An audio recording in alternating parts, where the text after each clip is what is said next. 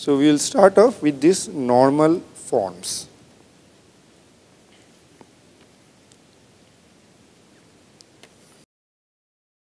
So the process of given relation, given a schema of a database, so that means multiple relations, etc. The process of actually designing what the schemas are, and in general taking all the attributes of all the entities of the database together and breaking it up into smaller relations is called normalization. So that process is called normalization. And this whole theory of how to normalize, etc. is called the normalization theory. And keys and FDs, as we told earlier, determines which normal form a relation is in.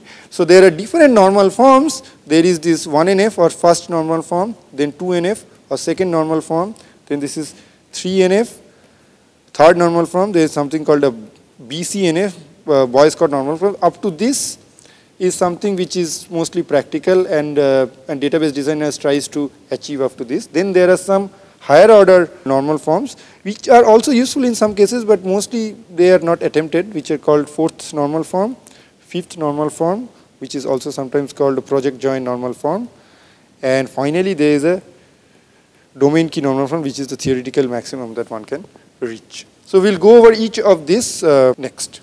So we start off with the first normal form, or the 1NF, the first normal form, which is the 1NF. So a relation is in 1NF if the following condition holds, is that every attribute is atomic.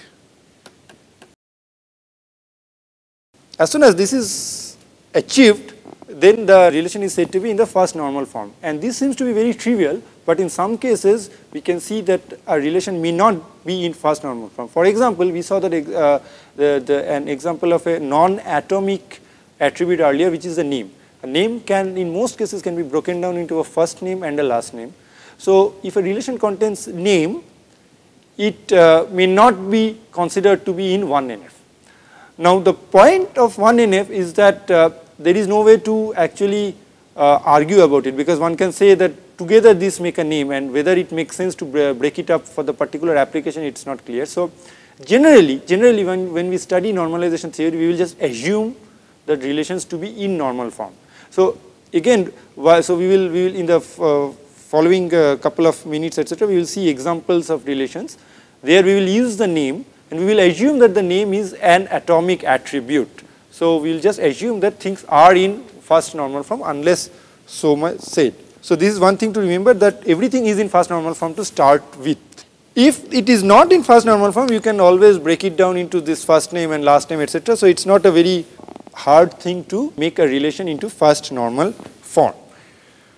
Alright, next we move on to something that is required for the other normal forms. First is called a prime attribute. So a prime attribute is something, an attribute that is a member of some candidate key is called a prime attribute. Member of some candidate key. This is important, it is some candidate key. So an example may be the roll number of a student. So roll is a member of some candidate key, so it is a prime attribute. And analogously, one can define the non-prime attribute. So any attribute that is not prime is a non-prime attribute. So the equivalent definition, it is not a member of any candidate key. So just to ensure that this is good, not a member of any candidate key. Any candidate key. So let me also use this notation. So whenever we talk about candidate key from henceforth, I will just use the word key to determine that. So if I don't mention the context, etc., if I just mention the word key, then it actually means a candidate key. So prime attribute and non-prime attribute should be easy to understand. Then the next definition that we will require is something called a full functional dependency. So a full functional dependency will be defined, but again we will use, instead of a functional dependency, I may write down as FD, which is the same as saying functional dependency. A full functional dependency is something if the functional dependency does not hold when any attribute from the x is removed. So if x goes to y, if this is the dependency, this FD is called full functional dependency if x cannot be reduced any further. And it is a partial dependency otherwise. So an example of full functional dependency may be role determines name. I mean, of course, if the left side is only 1, then nothing can be done about it. It's always full. But we will see examples of some more interesting things. And it is a partial functional dependency if the left side is reduced and it is still a functional dependency. And here is one example, is that if you say role comma gender together determines name, then of course this is a partial functional dependency because one can get rid of the gender and still the functional dependency holds. So that is a partial functional dependency. Then we will talk about something called a transitive functional dependency. So suppose x determines z. If this can be derived from two functional dependencies, can be derived from x goes to y and y determines z. An example of this is, suppose the roll number of a student to the head of the department of that student. Now, this is a transitive functional dependency because the roll number essentially can say what is the department of that student, and the department ID can say who is the head of the department of that department. So this is a transitive functional dependency, and of course it is non-transitive otherwise. So if FD x to z cannot be broken down x to y and y to z, then it's called a non-transitive functional dependency. So having these definitions handy with us, we will next define what is called a second normal form or 2NF. So a relation is said to be in second normal form if every non-prime attribute is fully functionally dependent on every candidate key.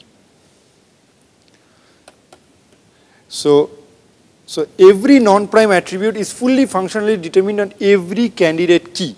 Then there is an alternative definition, or every attribute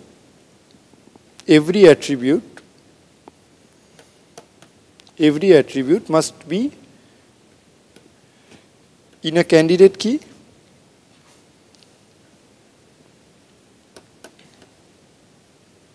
or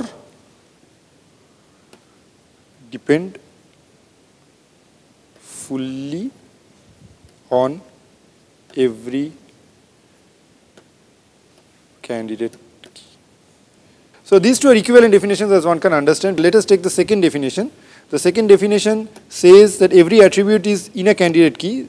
That means it is a prime attribute. If not, that means it's a non-prime attribute. Then it is fully functionally dependent on every candidate key. So this is the important part, is that this is at every candidate key. And also while testing, this has to be every non-prime attribute. So these two are important things. This is every here and every there as well. So second normal form, what does it mean? Okay, so here is an example. Suppose we consider the following schema: ID, project ID, hours, name, project name. So this is the schema that we will consider, and we will try to argue whether this is in second normal form or not. Now one thing one must remember is that to determine whether a relation is in the second normal form or not, the functional dependencies must be specified. So this is part of the question. So one cannot answer whether what type of relation it is in, whether in which normal form it is, unless the functional dependencies are given. So there are two ways of giving the functional dependencies. First is generally what is being done is the primary or the candidate keys are underlined. So this essentially means that this translates to the following functional dependency, that ID, project ID together is the candidate key. So this determines everything else. So this determines, for example, hours. Then this determines name and project name, etc. But in addition, there may be other functional dependencies that are specified. For example, one may say that ID determines name and project ID determines project name. So these are the three functional dependencies that is given, and now one can see that essentially this is redundant, because if ID determines name, of course ID project ID determines the name as well. Okay. So the question is this relation in 2NF? That is the question that we will try to understand. Okay, how do we go about answering that question? So we test each attribute and see whether it satisfies the condition of the 2NF. So first of all, let us take up this attribute. Now this is in a candidate key, so this is not a non-prime attribute, so nothing to be done, it's already satisfying. Project ID is again in a candidate key, so that is fine. Now let us say take hours. So hours, does it depend fully on every candidate key? So what is the only candidate key? The only candidate key here is ID and project ID. So hours dependent completely on ID and project ID. That means that neither ID by itself nor project ID by itself determines hours. Now let us consider name. Now what happens for name is a non-prime attribute, and it is not determined fully by ID and project ID, because there is this partial ID to name. So that means name is not fully determined. This is not fully determined. So that means name fails the 2NF test, and the answer is that the relationship is not in 2NF. Fine. Now one may argue that that is fine, but how is this 2NF useful? So 2NF essentially says that there is some problem with the way the schema is determined. What is the problem? Now you see that name is determined only by ID. So which means that the ID and project ID together, the key is redundant. It doesn't require that. So another way of saying is that suppose the name of a person is changed, then so corresponding to the ID, the name is changed. Now the person is working in many different projects, supposedly, and all of those tuples needs to be modified. So that is the problem. And why are all of those tuples need to be modified? Because just by changing the name, one only has to argue about the ID or vice versa. But the project ID is something that is also part of the candidate key of this relation. So the project ID is in a sense redundant when we are arguing about the name. And why is it redundant? Because name is not fully dependent on ID, comma project ID. So that is why 2NF is useful, and that is why it makes sense to determine whether a relationship is in 2NF or not. Now suppose we want to make this relationship into 2NF, so that this process is called a 2NF normalization.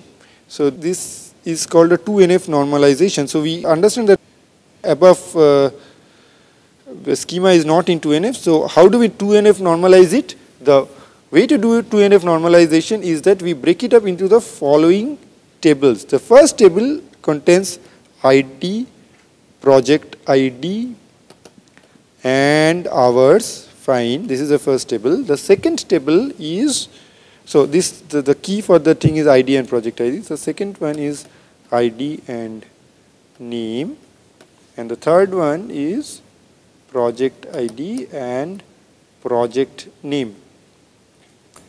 One can intuitively see that this is a better design. The reason is what we have been arguing about. So name depends only on ID, so why not break it up into a separate table? Similarly, project name depends only on project ID, so why not break it up into a separate table? And now what happens is that if we go about the previous example, if one changes the name, there is only one place that this whole information needs to be changed in the database, the tuple corresponding to that particular ID to name. Similarly, if the name of a project is changed, there is only one place that it needs to be touched. The other tables are not touched, so there is no modification, anomaly, etc. Formally, we can also test if this is a better design than the other one, because now we can test whether each of these three relations are in 2NF. And if you go about testing it, we will find that all of these are actually in 2NF. So this is in 2NF, this is also in 2NF, and this is also in 2NF. So we have argued both informally and formally that the design where you break this up into these three tables is a better design.